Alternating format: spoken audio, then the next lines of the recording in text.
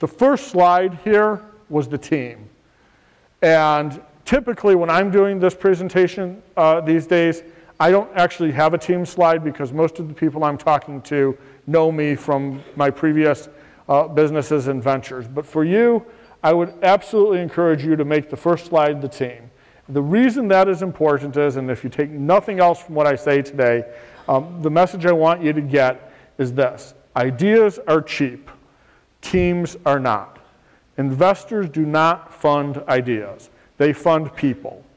Both of my first two companies were funded for businesses other than what they actually ended up doing and where they ended up becoming successful. I focus on the team slide here because I'm showing credibility here. I want the people that I'm talking to know who I am, who I'm working with, why they should believe in me, why they should trust me, and why they should feel that their investment in me is going to yield results.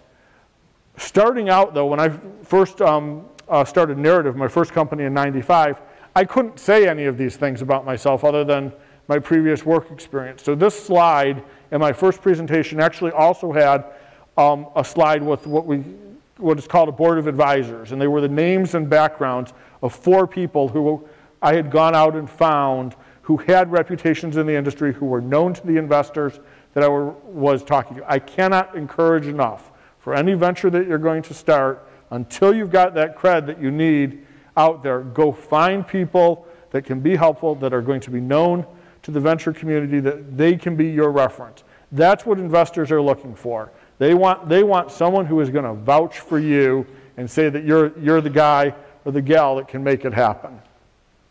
Clearly, the point about the founders having worked together 5 times is really important. Investors are always looking for chemistry within the founding team.